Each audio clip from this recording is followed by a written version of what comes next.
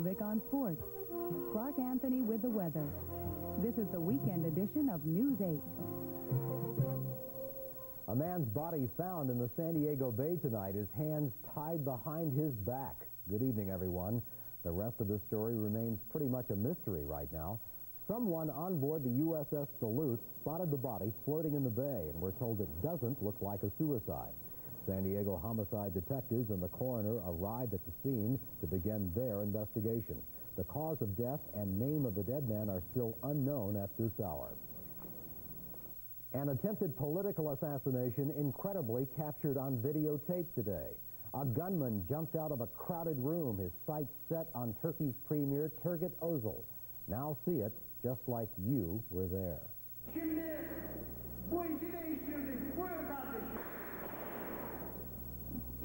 Two shots fired, Özal ducks and his bodyguards start shooting.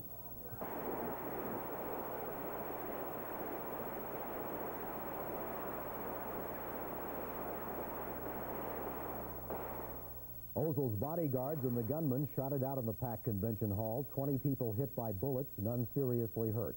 The gunman was shot and captured. He's an escaped murderer, no motive for the shooting as yet. Premier Özal saved by a microphone which deflected one of the bullets. The other sliced his thumb. An incredible sight today in Ankara. And in Northern Ireland today, 6 British soldiers were remembered by hundreds of friends and relatives at a special memorial service. The soldiers were killed when an IRA bomb exploded near the finish line of a charity race they were running in. Mourners also left wreaths and flowers at the site of the blast. And the goodbye was painful today for the family of little Sarah Toussaint. She was murdered early this week. Her mother's boyfriend charged with the crime.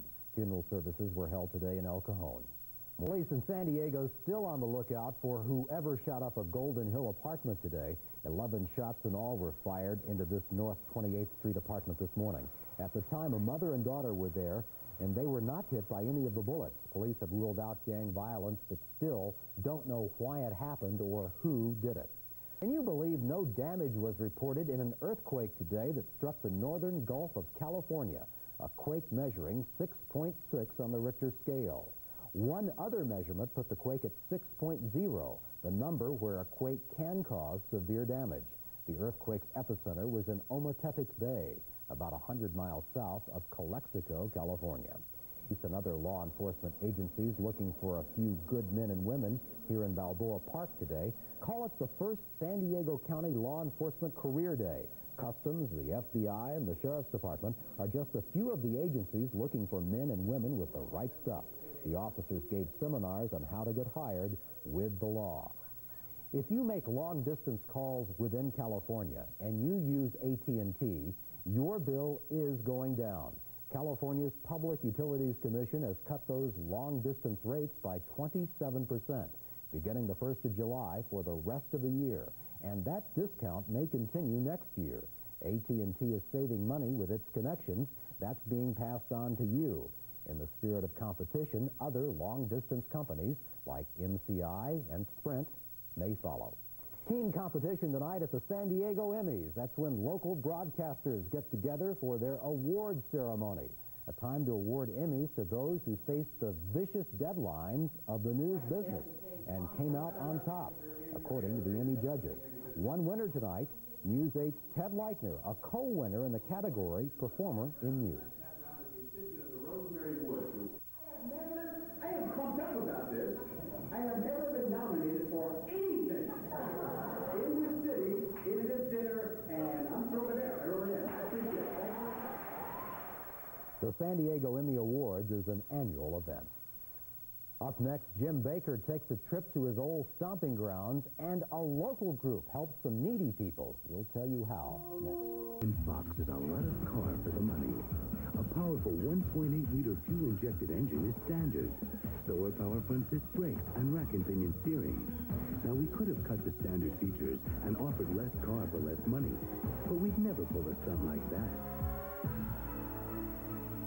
That isn't the Volkswagen way. And take Vaughn's everyday low prices.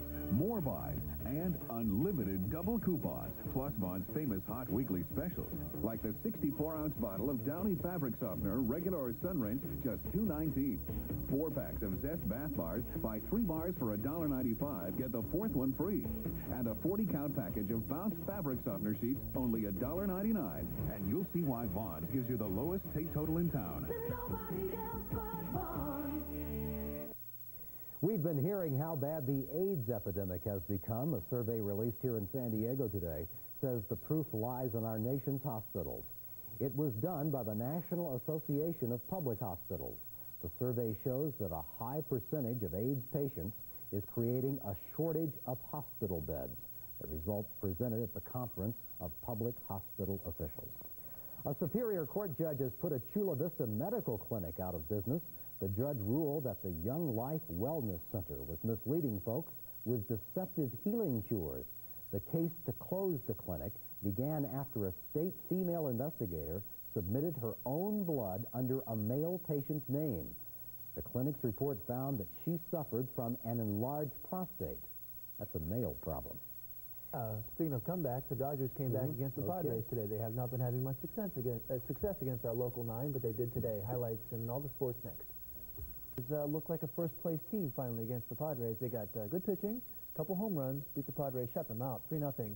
So Jack McKeon, who's been enjoying the view from the dugout steps for the past week or so against the Dodgers, didn't especially like what he saw today. Jeff Hamilton, right here, got the Dodgers' first 2 RBIs with his home run off Eric Chow. Chow pitched all right over 6 innings. He really did. Did not get much support, of course. The Padres scored no runs. Got only 5 hits, actually, against 3 Dodgers pitchers. Belcher, who got the win, Orozco and Jay Howe all pitched well. Kirk Gibson, home run here off Dave Leeper, his 13th of the year. He has struggled some against the Padres. The Padres got 2 on in the 9th, but Howell struck out Benito Santiago and Dickie Thon to end the game, and to end the Padres' 5-game winning streak against the Dodgers, which they started last Friday here at San Diego Jack Murphy Stadium. They'll play 2 tomorrow. There was a trade today. To our weather, but we have a bit of serious weather news first, and that has to do with just a little bit of rain today, but still not nearly enough to stop the big drought, which has been crippling the Midwest. Today, the drought became political. United States senators standing out in the middle of a scorched wheat field in South Dakota today, all trying to figure out how they can get Washington to help. And the best advice so far has been just get everybody together and pray for rain, I guess. In San Diego, nothing nearly so severe to worry about. We are concerned, as Mitch mentioned, more with the little grunion. And there is indeed a grunion run tonight. About 12:15, 12:20, I think they have a 10K, a 2-mile fun run. And also for those grunion who are in lousy shape, I think there's an 8-block walk as well. Those are the ones you can usually pick up for sure. Again, you have to have a fishing license if you are 16 or older, and I think Jim will have the results of the big grunion run sometime tomorrow on sports. Temperatures around the county, nothing really exciting. Mid-70s in the inland valleys, upper 60s along the coast. What is exciting this weekend, I guess, is all of the tropical moisture. We have 2 weather systems affecting us. Neither one of them are terribly unusual for this time of year. The usual night and morning low clouds, of course. But once they cleared today, you probably noticed we also had a lot of high clouds in Southern California. Weather system off the coast is starting to send them up, along with tropical moisture from the south. The clouds are beginning to get heavy enough that showers and thunder showers will continue to be a possibility in the mountain and desert areas, not only of Southern California, but Arizona for the next day or so. And there's the possibility that one of those sprinkles may head back toward the coastal sections, mostly again in the afternoons and evenings. Not too much chance of very much measurable precipitation, but maybe a shower or 2. This moisture will continue to feed through the state of California. The north was clear today, but the Sierra Nevada could have some showers first part of the week. Let's take a look at the rest of the country. In fact, the northern parts of California were so clear we had record temperatures we'll tell you about in a moment or 2. In the meantime, some scattered thunder showers over the Rockies. This is the area of the country that really needs the rain. They are not getting much so far. They got some thunder and lightning. In fact, they had tornadoes over the Dakotas. They don't need the violent weather. They need more of the heavy rain shower activity, which at this point just has been non-existent. Low clouds to clear to at least some sunshine in the afternoons. Then we will also expect the high clouds to be with us for the next couple of days. The possibility of a shower, not much yet tonight, but maybe tomorrow afternoon or evening. Tomorrow's temperatures once again along the coast in the 60s and 70s, inland valleys into the 80s. A big night for the SeaWorld family, celebrating the newest theme park in San Antonio, Texas, with a televised party. We leave you tonight with Shamu and all of his friends splashing it up Texas style. Enjoy, and we'll see you tomorrow.